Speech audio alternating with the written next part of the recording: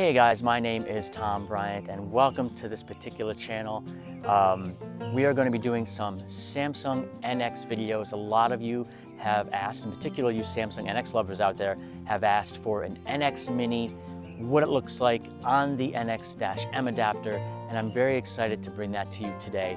Hopefully you enjoy it, hopefully it all works out. I am not a video camera guy by any stretch of the imagination. I am primarily a stills photographer, so if something isn't quite working or the focusing isn't quite right, you will probably see that in this video, but I wanted to bring this to you directly because a lot of you people are asking, and I'm pretty excited about it. I'm a huge NX Samsung camera guy. I have been ever since the first ad I've ever seen on National Geographic way back. So anyway, for what it's worth, hopefully you enjoy this video. If you do, click that like button as well and subscribe, because we're going to be doing more of these videos as we go along. I'm going to show you the entire collection of Samsung NX cameras that I have, and we'll have some fun with it together. So follow along and enjoy. This is the Samsung NX Mini. It is a 20.3 megapixel camera with a 1-inch sensor. And what I love about it is just how tiny it is. You can see my hand and the palm, just how small it actually is. It is absolutely an amazing camera. At the top, you can see it's got the power button. It has the shutter and also the mobile link button. But also, in the back here, I'm not going to turn it on because I don't have a lens attached, but you can see it has the menu button and the mode button, display, autofocus, just all the buttons you need, and of course the record button as well. So again, NX Mini, incredibly small, absolutely incredible compact camera. I sincerely love it. So let's take a look of what the adapter looks like. This is the Samsung NX-M adapter. You can see it has the connectors here for the autofocus and all the other attributes you need for manual and automatic exposures, and the same thing here as well. This is, in my mind, one of the most sought after accessory pieces of any NX camera brand, because I can attach any NX lens, regular APS-C size lens, to my 1-inch censored NX Mini, and I love it. You can see here this has a 1/4-inch thread, so if the lens in particular is too heavy for the actual body itself, which by the way most lenses are, that is where you would make a tripod attachment or a monopod attachment or a gimbal attachment. Best way to do it. Fantastic adapter, and I'll show you why. And this guy is the Samsung NX 50-150. Absolutely a massive lens. It has the eye function button, of course, the auto to manual focus. It's got full custom and set focal ranges as well, and also the optical image stabilization. In my mind, it's one of the best teles that I own for the actual Samsung NX brand, and it is just tack sharp. Now I'm loving this lens. Let's see what it looks like on the NX Mini. And here is the Samsung NX 50-150 with the NX Mini and NX-M adapter.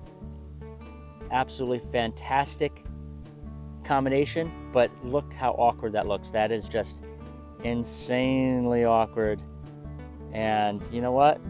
I absolutely love it. It's just such a fun combination to play with. So I have the NX Mini, of course, 50-150, 2.8, absolutely compact device here, huge device here, beautiful adapter. Now, obviously this is not what I would call a pocketable device, not even by any stretch of the imagination, but I can definitely say you could throw this in a backpack.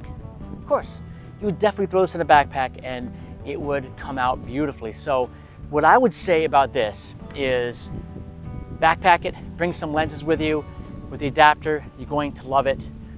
One quick tip too that I'm going to be giving you as we go along. We're going to show you the sharpness of this particular lens. We're going to show you the dynamic range due to the 1-inch sensor, what kind of crop factor it has as well, and the image quality overall. So let's take a look. This is not going to be a highly technical video. This is going to be something that hopefully you'll continue to enjoy. All right, you're still with me. This is good.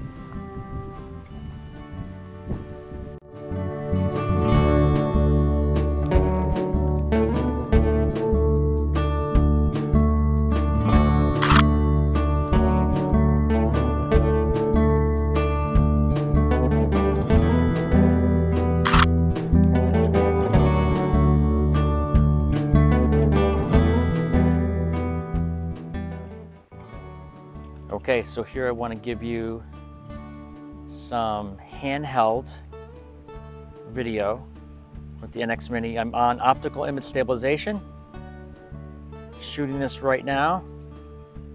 I think it looks pretty good. Not too bad. I'm getting some pretty decent focus, I think. Again, all handheld mode. My arms are in close to my body. Try to keep it as stable as I possibly can. Let me see if I can zoom out for you. There is some rolling shutter, obviously, which is what I had expected.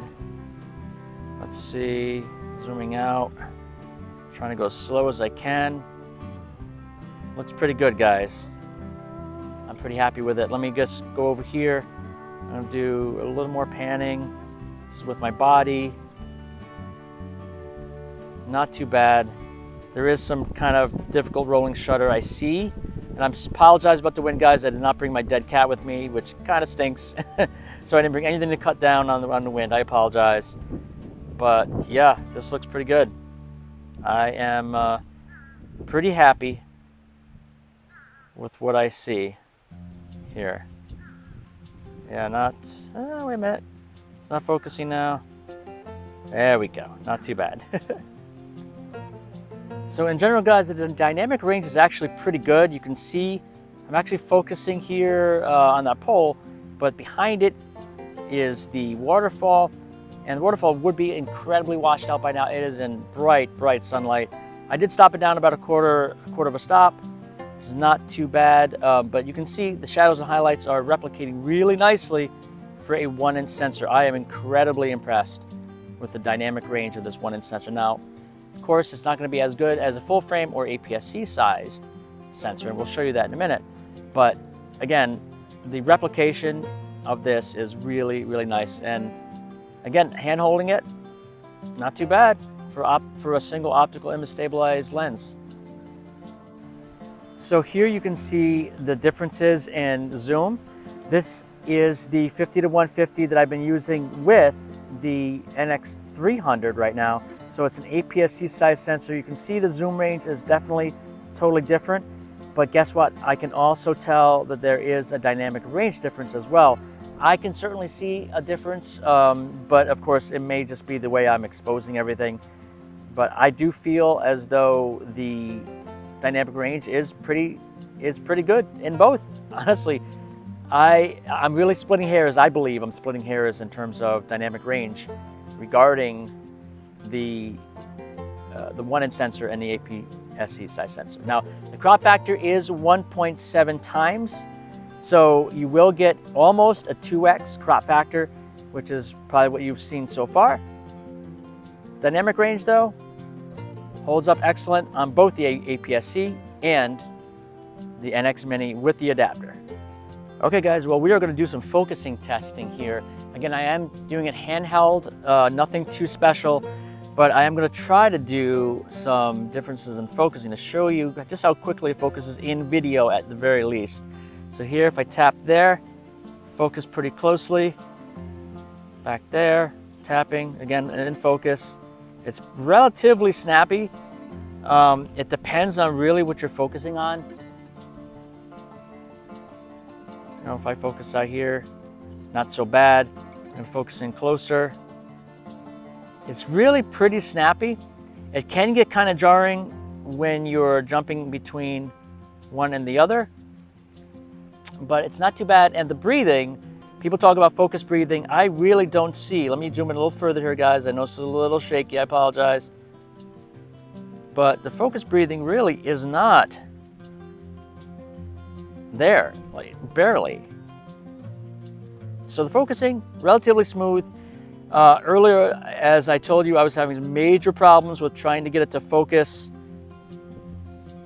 on myself. When I was walking towards it, I had to take multiple takes, but I think I got into a good position where if I enlarge the focus area as wide as I possibly can, and I place myself in, or the subject matter in that range, it pretty much focuses exactly where I need it to be, which is great. So focusing overall, pretty well done. I'm not too frustrated with it yet, but I'm sure I think because I've had a lot of practice so far with it, I think that's why I've gotten it to work fairly well. But again, it could be all user ability at this point. But overall, I do like the focus. It's not bad. Well guys, I hope you enjoyed this video. What are my final thoughts on this? The 50 to 150 lens is absolutely a fabulous lens. Of course, you all knew that, especially all you Samsung lovers out there. The NX Mini, fabulous combination with the adapter and the lens itself. Focusing is faster than I expected. I would say it's on par with probably, oh gosh, probably the NX 300 maybe between the NX 300 and maybe the NX 3000, right? That's roughly where the focusing ability is. With this lens, of course, it's a little faster with this particular combination. Do I think it's a pocketable combination? No. Is it a perfect travel combination, something you can backpack? I think it is, and I think that's why I love this particular combination. Am I going to bring with me wherever I go? I think I will. I think it's going to be one that I'm going to bring with me for the time being. I'm a little bit concerned, of course, if you put any stress on this particular mount with this lens, it might snap off. I don't want that to happen, but I don't think it will. I think if I take care of it, and if you take care of it, if you happen to have one, then that's certainly something that's to your benefit. The last few things I can think of, dynamic range is way better than I expected, especially for a 1-inch sensor. And the sharpness is beautiful. Crop factor, again, 1.7 or 1.7x or times the crop factor, which is awesome. Overall, I'm in love, and hopefully this helped you guys make decisions as to if you want to continue to keep searching for this adapter or not. It took me probably 2 years to get this adapter. It took me forever, but I am personally glad that I found it and that I have it in my collection. So guys, if you like this video, click that like button, click that subscribe button as well. I appreciate it because I've got more NX videos coming very, very soon. I'm continuing to put these out as much as I can, show you my collection that I have and why I love each particular piece individually. So thank you for watching. Love you guys. See you the next time.